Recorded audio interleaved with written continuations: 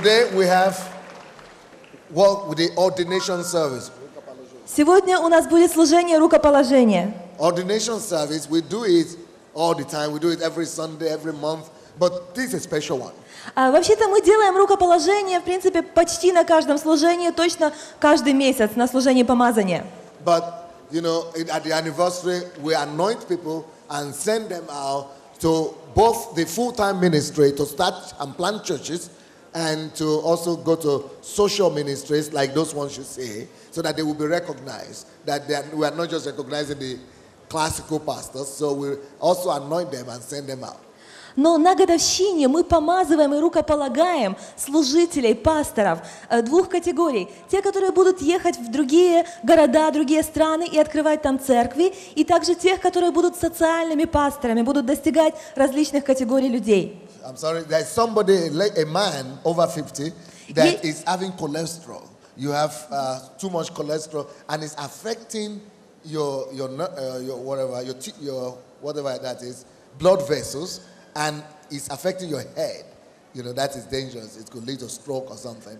So tell them about that. Здесь есть человек, мужчина, где-то за 50 лет, и у вас холестерин слишком высокий уровень. И каким-то образом это воздействует на сосуды в вашей голове. Может быть, блок сосудов. Это очень опасно, поэтому положите на себя руку и примите исцеление. Примите исцеление во имя Иисуса верой. Бог исцелит вас во имя Иисуса. All right. So I just want to give a brief word about the situation we are in as a church, and you know, anybody who wants to be, anybody who says it's a member of Embassy of God in this country has to be bold. But then if you want to say you want to be a minister in the name of the Embassy of God, you still need to be bolder. Хотел бы немножко поделиться словом, которое касается нашей теперешней ситуации. Вообще-то, каждый человек, который считает себя членом посольства Божьего, ему нужна достаточная смелость для этого. Но тот, кто называет себя служителем, тому нужна еще большая храбрость. So, minding and considering the situation we are going through, and some of you have taken up the challenge to sacrifice yourself if necessary, to give up your life if necessary. And I just want to give you this word of challenge that, you know, we've received so much word already this week and no going back. So let's open our Bibles to the book of Acts of the Apostles, chapter 5, verse 28. И мы сейчас проходим различные ситуации, различные сложности. Я знаю, что многим из нас приходится полагать цену, поэтому я хотел бы дать вам слово ободрения. Давайте откроем книгу Деяний, 5 глава. 28 стих. Acts 5:28. Деяния 5:28. Can you all see it in the church, in the auditorium? Acts 5:28. Деяния 5:28. Нашли?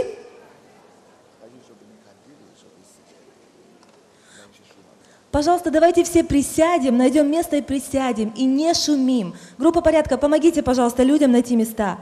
И тише, пожалуйста.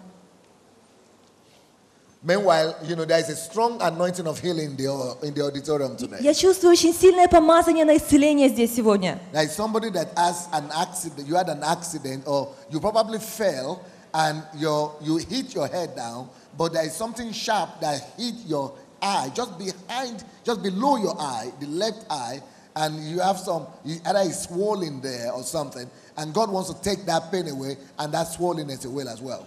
Есть здесь человек, который упал, возможно, ударился головой, и что-то острое ударило вас под левым глазом, и сейчас он напух. Поэтому примите ваше исцеление, Бог исцеляет вас. So, Acts 5:28. Деяния 5:28. Ой, this is Russian Bible. Anybody has English Bible? Есть на английском Библия у кого-то. Пастор взял русскую Библию. Forgot I'm preaching in English, my God. God have mercy. Yeah, Acts 5:28. Деяние 5:28. I'm not even sure I have an English Bible anymore. Whose Bible is this one? Это чья Библия? Pastor Rufus is here. Пастор Руфус, добро пожаловать. I can't believe it. That is Latvia. Let us welcome Pastor Rufus. Давайте поприветствуем пастора Руфуса из Латвии. Он только что прилетел.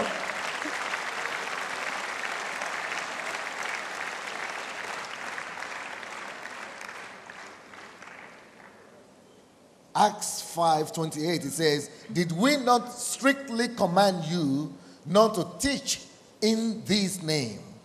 And look, you have filled Jerusalem with your doctrine and intend to bring this man's blood on us?"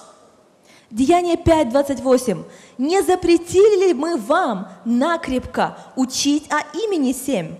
И вот вы наполнили Иерусалим учением вашим и хотите навести на нас кровь того человека». Now, it says, "Did we not strictly command you not to teach in this name?" Говорится, не запретили ли мы вам накрепко учить о имени сем? And then they were not just, they did not only continue to spread the gospel, but they actually filled Jerusalem with the teachings. Им запретили, но они не просто продолжали нести Евангелие, но они наполнили Иерусалим Евангелием, учением. That is like saying, Это все равно, что сказать: we ask you not to teach at all, not to even speak about the name of Jesus, about the gospel. мы попросили вас, чтобы вы не просто не учили, вы даже вообще закрыли рот, ни звука не говорили о Евангелии. But look at the way the disciples behaved. Но They посмотрите, behaved in the direct opposite. They did not keep quiet, and they did not just preach anyhow, just maybe quietly somewhere or passively somewhere so that nobody will notice. They actually went ahead and intensified their preaching so much that they filled, underline the word filled, they filled the whole city with that same doctrine that they have just prohibited them from talking about.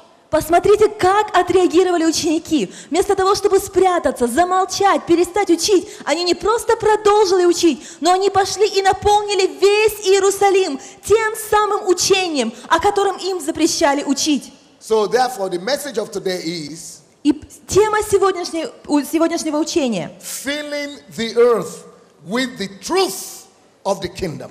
наполняя землю истиной царства. Filling the whole earth. Filling the whole earth with the truth or the values of the kingdom. Наполняя всю землю истиной или ценностями царства. That is the charge we have, my brothers and sisters. Это вызов, который мы имеем сегодня, братья и We сестры. don't have to negotiate about it. Мы не должны сегодня спрашивать, делать это или нет. Now, we don't have to be shy about it. Мы не должны стесняться этого. And as a matter of fact, we don't have any option about it. Но вообще-то у нас даже выбора нет в этом отношении. Even when there is an evident danger against preaching and testifying about the Lord that has saved us, that has done so much for us, that gave his life for us, if there is a danger, even the danger to our life, of death, yet that is not enough a reason for us to negotiate or to even doubt the fact that we must keep on preaching the gospel of the kingdom. Даже если будет смертельная опасность для нас, в случае, если мы проповедуем Евангелие, даже если нас будут угрожать убить за проповедь Евангелия, все еще это недостаточная причина даже усомниться в том, чтобы проповедовать Царство. Now, this was not a supposed or some cooked up fears that these people, maybe they could be under danger, or they could, they might have some danger coming against them or some threat. This is not a supposedly threat. It's a supposed threat. This is an actual threat. This is an actual danger. They had imprisoned them. They had beaten them. They had maltreated them. They had abused them. They had threatened them. They were ready they had imprisoned them. They were ready to kill them. So the danger is real. All right? The danger is real. И в этой ситуации опасность, она не была какой-то надуманной. Нет. Учеников их уже побивали камнями, их уже били, их уже сажали в тюрьмы, их уже истязали. Это была серьезная, реальная опасность. Now, can you imagine? Just try to imagine a little bit a danger like that. Представьте It's no на more a минуточку. threat. They had already carried out part of that threat. Представьте на минуточку подобную ситуацию, подобную опасность, которая угрожает. So they had already tasted that danger. И они не просто видят или представляют эту опасность, они уже пережили часть этой опасности. And now they gave them a chance to escape. И сейчас им дали шанс избежать. They gave them a chance to save their own skin. Им дали шанс избежать, сохранить себя. And some of us, with that kind of a chance, we would have said, this is God. Oh, it is God that has provided this answer, and He have released us. Let us just disappear and get a visa and, go to America. И некоторые из нас воспользовались бы подобным шансом. Некоторые из нас сказали бы: о, слава Богу, это Бог отвечает на мою молитву. Быстренько сделаю визу и улетаю в Америку. We would have just disappeared. Мы бы просто исчезли, испарились. We would have seen it as the hand of God that has delivered us. Мы бы увидели в этом руку Божью, которая освободила нас. But listen closely. Но послушайте. There is no miracle of God or no favor of God or no deliverance of God that will deliver you from continuing to spread the values and the principles of the truth. Не бывает такого чуда Божьего или вмешательства Божьего или руки Божьей, которые могли бы освободить вас от этого вызова нести Евангелие, нести Царство в мир. It is the opposite. Наоборот. You read the Acts of the Apostles. Each time God sent deliverance to His people, to the disciples, He will deliver them right from the prison and put them right back in the school and say, continue. Наоборот. So the deliverance of God will never lead you to stop talking or to cease spreading the good news, the values, and the truth of the gospel of the Lord Jesus Christ. Наоборот, в Библии мы видим, что даже когда Бог, Он освобождал учеников из темницы, Он помещал их прямо в мир, обратно, чтобы они продолжали нести Царство. So there is a stage where any kind of compromise stops. Потому что есть определенная точка, в которой уже не должно быть компромиссов. Compromises stop when they begin to demand that we keep quiet and not talk about the Lord. Всякие компромиссы должны прекратиться, если нам запрещают говорить о нашем Господе. There cannot be any compromise in this. Вот там не может быть никакого компромисса. So they would rather go to prison. Они готовы были даже идти в They тюрьму. would rather suffer. Они готовы были страдать. They will actually reject deliverance so that they will keep on talking, even if they need to do that in prison. Они даже отказались принимать помощь и избавление только для того, чтобы иметь шанс продолжать нести So Царство. be careful what you call help and Поэтому what you call miracle. Будь- If your miracle is, preventing you and making you to keep quiet about the things God is doing, well, I'm not sure that is God's miracle. будьте осторожны с тем, что вы называете помощью, или с тем, что вы называете Божьим чудом. Если ваше чудо, оно помогает вам, останавливает вас от того, чтобы нести Царство, вы знаете, тут я уже не уверен, что это действительно помощь от Бога. I meet many people who left Africa and are now in Europe, and they think God has blessed them to live in Europe or in England or America. But they were very fruitful when they were in Africa, and now they cannot preach, they cannot minister. They were ministers back in Africa, but now they have said, God has blessed me, at least. But the only thing they have now is a better living condition, better material condition. But everything they had done for God before, they don't have the opportunity to do it anymore. Then they are saying God has blessed them. Is that God blessing you? Are you really sure? Я знал многих служителей, которые были очень плодоносными в Африке, у них были огромные плоды служения. И потом они переехали в Европу или в Америку, и они называют это Божьим чудом, Божьей помощью. Но все, что они имеют, живя в Европе или в Америке, это всего лишь лучшее финансовое положение. Но они не служат. И я спрашиваю их, уверены ли вы, что это действительно Бог помог вам туда переехать? If it is God's blessing, He will open doors for you in that America. If it is God's blessing, He will open doors for you in Europe to serve Him even more effectively than you had done before. Если это действительно Божье благословение для вас переехать в другую страну, то тогда сам Бог откроет для вас двери, чтобы вы служили еще более плодотворно, чем вы служили у себя на родине. So there is no compromise about spreading and filling the earth with the gospel of the kingdom. Не может быть никакого компромисса в том, чтобы наполнять всю землю Царством Божьим. Another word I want you to pay attention to is the word filling. They filled Jerusalem with that doctrine, with their doctrine. I mean, it is not they who are talking. Because you could say they are giving a false testimony about themselves. But they were not the ones saying this. They were the opponents saying it. So when the opponents are already affirming your influence, man, that is influence. Я хотела бы, чтобы мы обратили внимание на одно слово. Библия говорит, что они наполнили Иерусалим учением. И заметьте, это не они даже сами о себе говорили. Если бы говорили сами, можно было бы подумать, преувеличивают. Но сами их враги свидетельствуют, что они наполнили учением Иерусалим. This second point I want you to note is this. Now, pay attention. They didn't just preach in some corners of Jerusalem. Я хочу, чтобы вы отметили еще один момент. Они не просто проповедовали где-то на окраинах Иерусалима. Now, they didn't just do some home meetings so that the neighbors will not hear Они in Jerusalem. не просто делали какие-то домашние группы маленькие, так что даже соседи не слышали в Иерусалиме. No. They did what? Нет, они сделали что? Что сделали? Napoleon. Now, I like that word. They did what? Они сделали что? They filled. Наполнили. They filled. Наполнили. They Наполнили. filled. Наполнили. Now, they filled Jerusalem. Наполнили Иерусалим. That feeling of the city, in my mind, is talking about touching every fragment, every segment of the society of Jerusalem. Every part, every sector of the city knew Jesus was in town. И в моем понимании слово «наполнили» означает, что они достигли всех концов Иерусалима, всех категорий населения. Они наполнили весь город учением. Наполнили. Наполнили. Наполнили. Наполнили.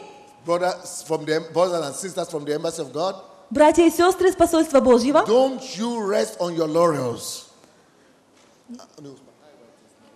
не успокаивайтесь на ваших достижениях. Don't you even think about it. Даже не думайте о том, чтобы уже успокоиться. Even though we could say in the embassy of God that there is nobody that doesn't know us, and in every house they have, everybody know who we are, everybody know our pastor, everybody.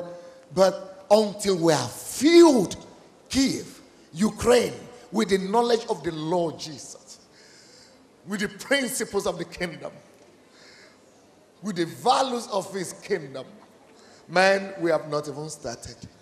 Посольство Божье, не успокаивайтесь только на том, что мы уже являемся членами посольства Божьего. Конечно, наверное, трудно найти человека в Украине, который бы не знал посольства Божье, но пока мы не наполним всю землю учением, мы не имеем права успокоиться. So the mandate is not to build a great church or a big church or a popular church. That is not the mandate. The mandate is to fill not the church and not our building.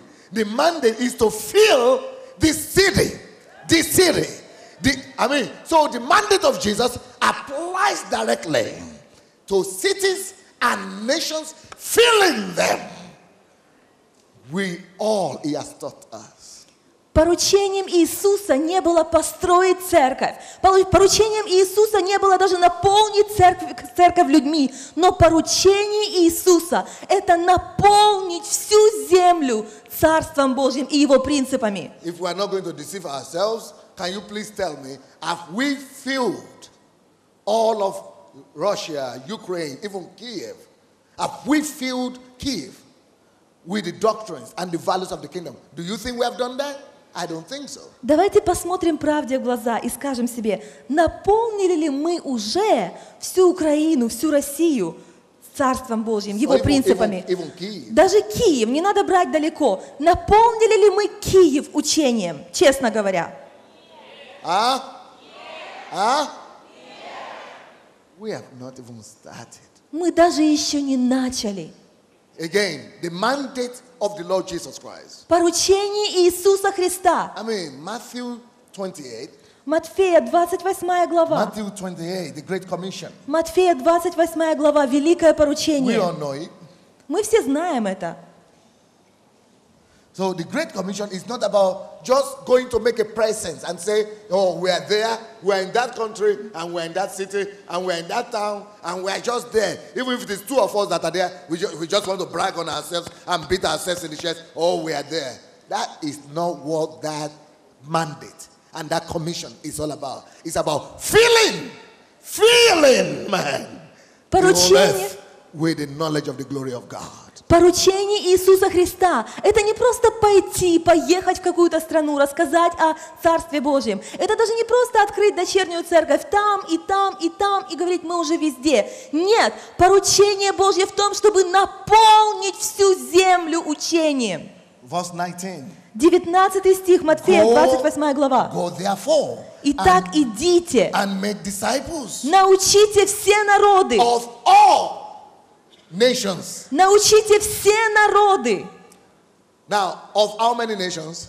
Сколько народов? Now, I didn't hear. Сколько народов? So until we have fulfilled that mandate of all, we have not even started. We don't have any right to praise ourselves. We don't have any right to relax. We don't have any right to rest. Пока мы не наполним, не научим все народы, у нас нет никакого права успокоиться и почивать на лаврах. Now, it didn't say, oh, the whole nations will become a member of our church. No.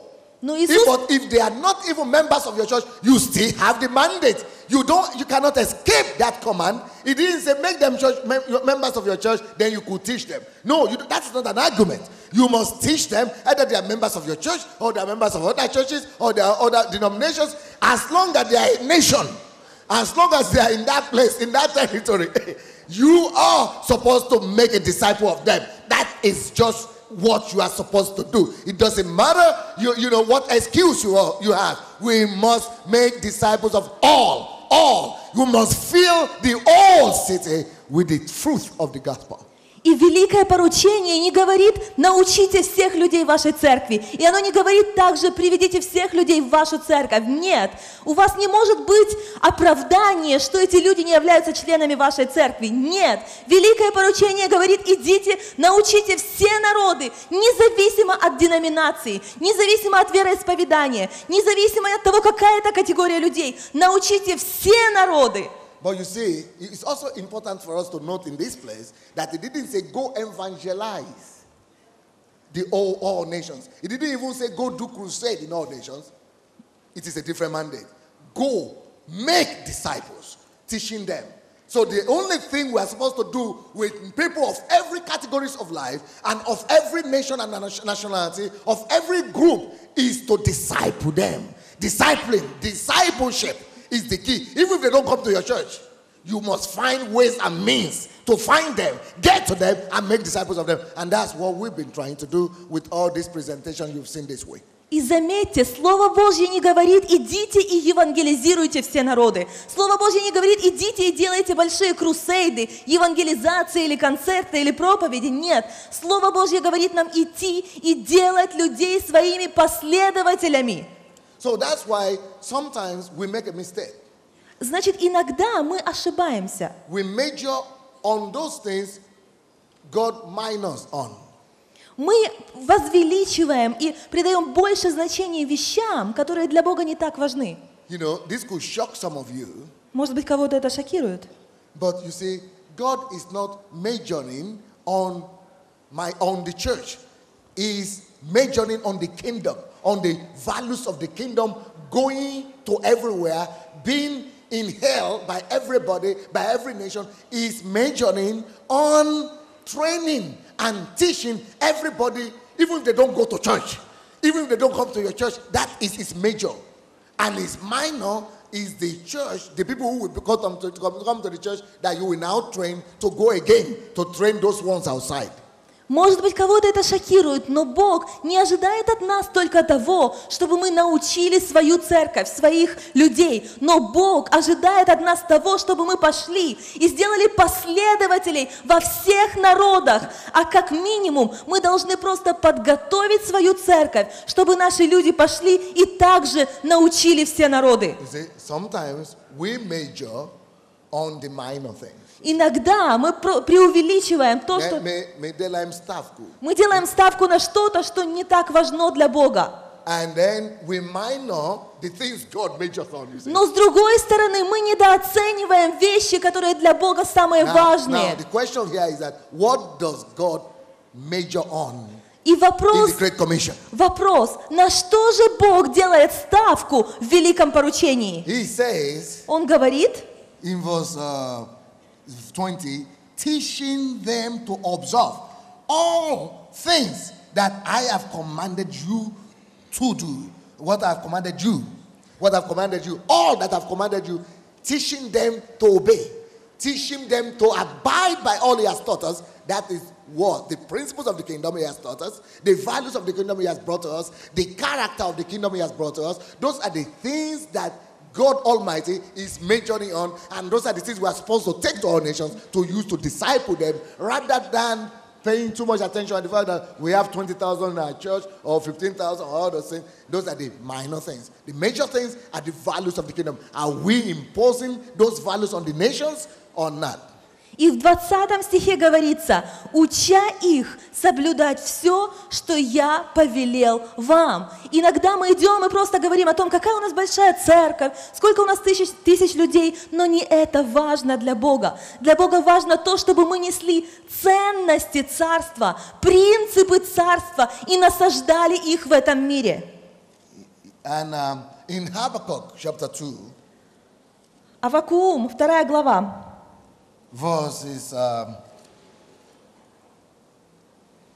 14. Аввакум, 2 глава, 14 стих. You see, this priority of God started from the Old Testament.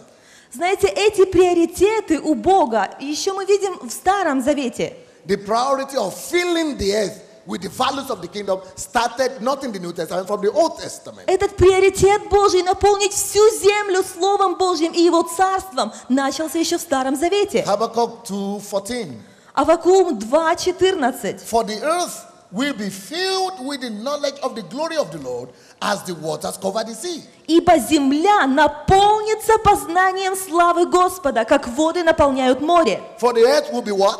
Потому что земля сделает что? For the earth will be what? Земля что? Наполнится. Filled. You see, God is concerned about filling the earth again. И Бог переживает о том, чтобы наполнить землю снова. Божья основная забота в том, чтобы наполнить землю снова. That is God's primary objective. Это Божий основной The whole фокус. earth, the whole earth, Всю землю, all nations все страны, must be filled все народы должны быть наполнены with the truth of the gospel, истиной Слова the Божьего values of the kingdom, и ценностями Царства, and the truth of И- the kingdom of God. истинной Царства Божьего. And that is what the disciples understood. И это то, что поняли ученики. And when they took the gospel to Jerusalem, И когда они принесли Евангелие в and Иерусалим, they had hindrances everywhere, и они знали, что у них ограничений полно везде, опасность, problems and challenges, проблемы, опасность, вызовы.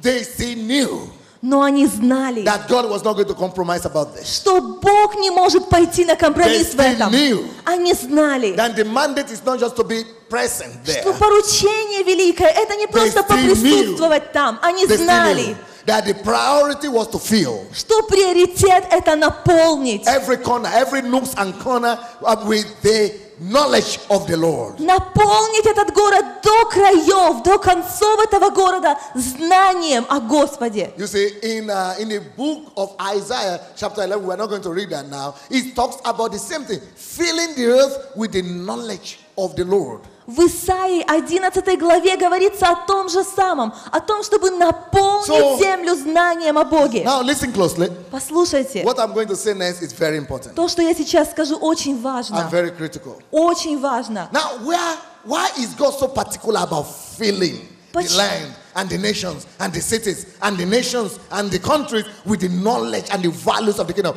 Why is he concerned in particular about filling, making all nations? Why all? Why filling? Why filling?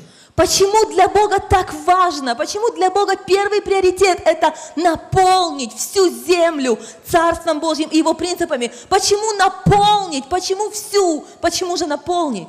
That explanation we see in Genesis chapter 1. В Бытие 1 главе мы видим объяснение. Because in the beginning, that was the intention of the heart of the master. Потому что в начале мы можем видеть намерение сердца Творца. In the beginning, when God was creating the earth itself, he had that feeling in his heart. He was intending to still fill that earth he had created with the glory of heaven. В самом начале, когда Бог создал землю, мы видим это желание в Его сердце заполнить Царством Божьим всю землю. So filling the earth with the values of the kingdom had always been the intention in the heart of God. In fact, it was His original purpose. Поэтому наполнение земли ценностями Царства Божьего — это всегда было самым горячим желанием Бога. Вообще-то это было изначальным предназначением. It was His original intention to fill the earth with the reality of heaven, to fill the earth with the values of heaven, to fill the earth with the glory of heaven, and to fill the earth with the nature of heaven itself. Это было изначальным предназначением и намерением Бога наполнить землю царствами, наполнить землю принципами царства, наполнить землю реальностью царства. In verse 28 of chapter 1 of Genesis, Бытие 1:28. then God blessed them. И благословил их Бог. And God said to them, И сказал им Бог: be fruitful and multiply. плодитесь и размножайтесь. Fill. И What is the наполняйте. word again? Какое слово употребляется I здесь? can't hear you now. Я не слышу. I can't hear you now. Не слышу. No, I can't hear you Не now. слышу. I can't hear you Не now. слышу. I can't hear you Не now. слышу. Fill the earth. Наполняйте землю. Fill the earth Наполняйте землю. and subdue it. И обладайте ею. Have dominion over the fish and all that. И владычествуйте над рыбами.